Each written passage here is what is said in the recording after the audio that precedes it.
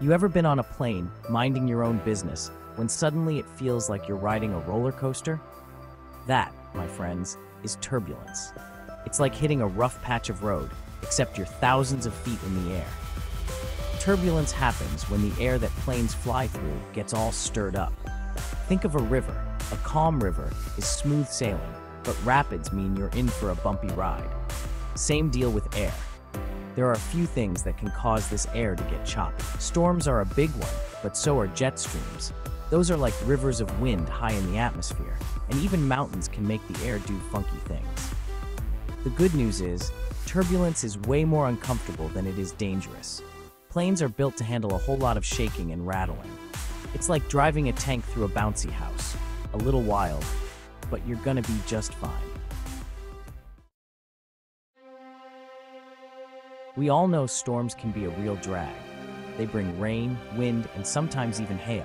But did you know they're also a major culprit behind those bumpy flights? See, storms are like giant mixing bowls for the air. You've got warm, moist air rising up, cold air rushing down, and winds swirling all over the place. It's a recipe for one heck of a turbulent ride. Imagine a pot of boiling water. The water bubbling up is like the warm air rising in a storm. Now, picture that water sloshing around. That's the turbulence caused by all that air movement. One type of turbulence you might hear about is called clear air turbulence. Don't let the name fool you, it can still give you a good jostling. This type often happens near those jet streams I mentioned earlier. It's like two powerful currents colliding, not exactly smooth sailing. Now you might be thinking, if the air gets that crazy, how do pilots even fly the plane? Well, I'm here to tell you, these men and women are pros. They train for this stuff like firefighters train for, well, fires. Pilots have a whole bunch of fancy instruments that tell them what the weather's doing up there. They can see storms coming from a mile away, literally. And if they do hit a rough patch, they know exactly what to do. Sometimes they can just fly around the turbulence. Think of it like taking a detour around a traffic jam. Other times, they might adjust their altitude to find smoother air. It's like finding a calm spot in a choppy sea. And if things get really bumpy, pilots might turn on the fasten seatbelt sign. That's your cue to sit tight and let them do their thing. They've got this. Section 4. Tough as nails. Planes built for bumps and bruises. Let's talk about airplanes for a minute. These things are built tougher than a $2 steak. They're designed to withstand way more force than any turbulence can dish out. Think of it this way. When a plane hits turbulence, it's like flicking a ruler on the edge of a desk. The ruler might vibrate, but it's not going to snap in half. Planes are built with the same kind of flexibility and strength. Plus, engineers test the heck out of these things before they ever see the sky.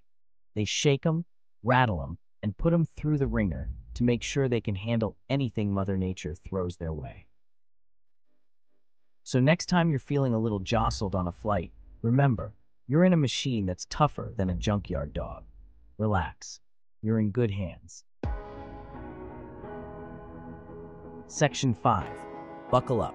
Buttercup. Busting turbulence myths. Now let's clear the air about some common turbulence myths.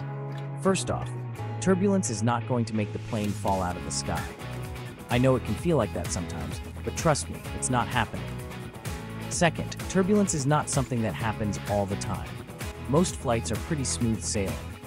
Think of turbulence like a speed bump on the highway to the sky. A little bump, but you're still getting where you need to go. And here's the big one.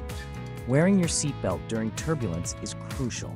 That little strap is your best friend when the going gets rough. It keeps you from bouncing around the cabin like a pinball. Section 6. Safe and sound. Your captain's got this. The next time you find yourself on a flight and the plane hits a little turbulence, remember this. You're in good hands. The pilots are trained professionals, and the plane is built to handle it.